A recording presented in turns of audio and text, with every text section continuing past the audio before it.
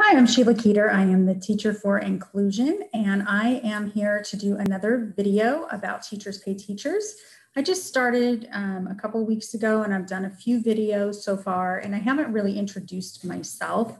I am a teacher. I've been a teacher for 14 years, and about a year ago, I retired myself. I didn't retire, but I retired myself from the classroom, and I've been working at Teachers Pay Teachers ever since.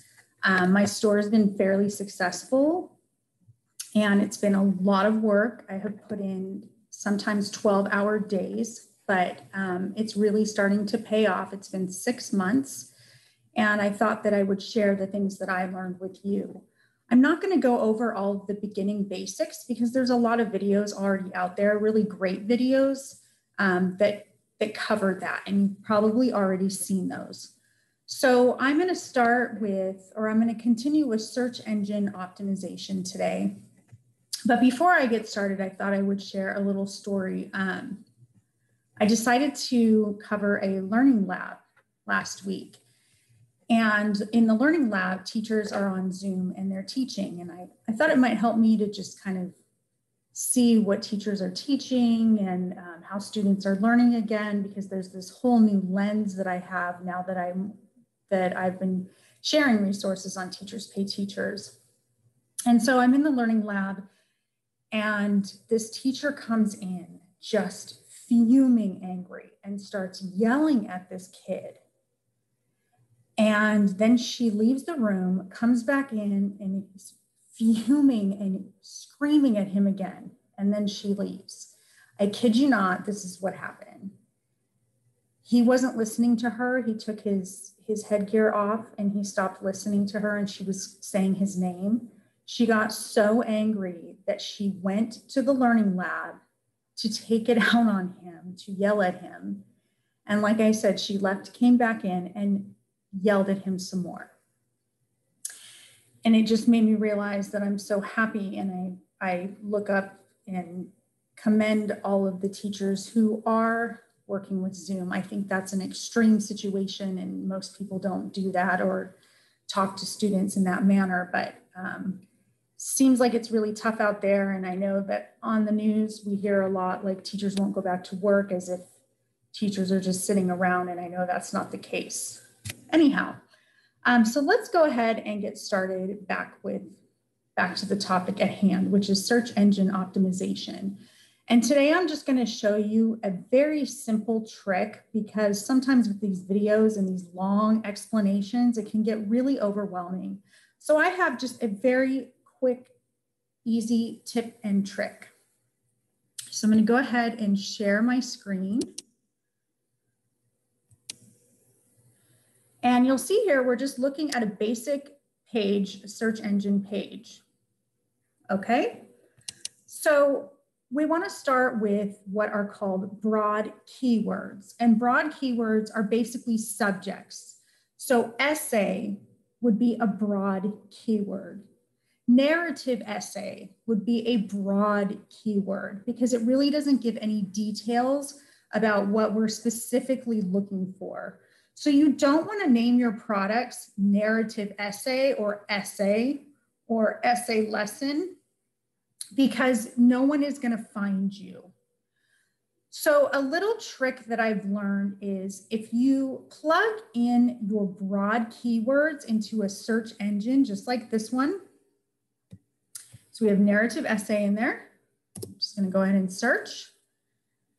Once you hit search, you'll just scroll down and you will find what are called long tail keywords. And long tail keywords are specific keywords that people are typing into the search engine to find a specific answer. So we look at, okay, what are the steps to writing a narrative essay? What are some good topics for a narrative essay? How to write an amazing narrative essay. How to write a good narrative essay in the MLA style. Now, how could you turn that into a topic for a product for TPT? Well, you can use strings of these long tail keywords. So if you look at the last one, how to write a good narrative essay in the MLA style, you could write narrative essay in the MLA style, because we all have our essays in MLA style.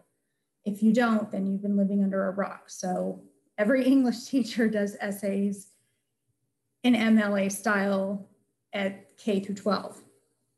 You could also write topics for a narrative essay. So if you wanted to tailor a product to a search question that people are asking, you could do that.